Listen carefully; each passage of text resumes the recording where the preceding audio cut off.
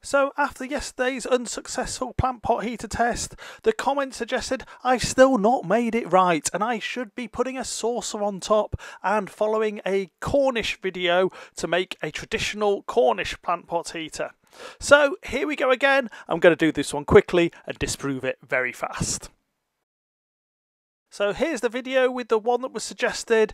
Although we all know it's not going to work, let's give it a try. I've even used pennies as suggested in the video to make an exact setup. I am using 3 candles instead of the one in the video to make it comparable with my other tests. I've had the heating switched off in the van and let the air in so that we've dropped the temperature down to 4 degrees C, as you can see here. So we'll come back and see if that increases.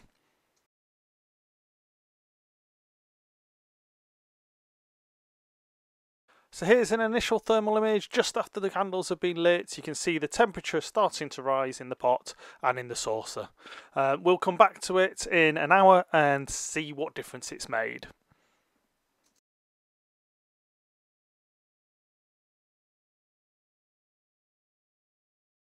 So it's now been on for an hour. Let's take a look at what difference it's made to the temperature in the van. It's actually dropped by 0.4 of a degree. Let's see how much we can actually feel. So I'm starting to feel a tiny bit of warmth about an inch away from the plate, and yeah, I can actually touch the plate.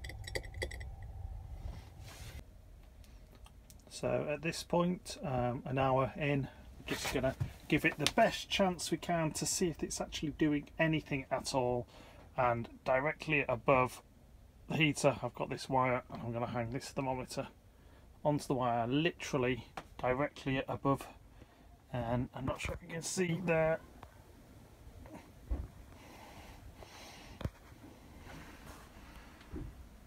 but the reading on there at the moment is 3.4, so it's 3.4 degrees. Let's see if we go much higher than that.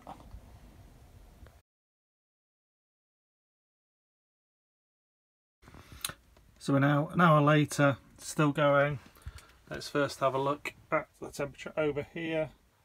So you can see the temperature outside has dropped, but we're still only showing 3.3 in here. So again, no increase in temperature. And let's have a look at the one directly above it. You can't really see that very well, can you? But it's 3.2 degrees C. So you can see there's been absolutely no impact whatsoever to the heater being directly below it.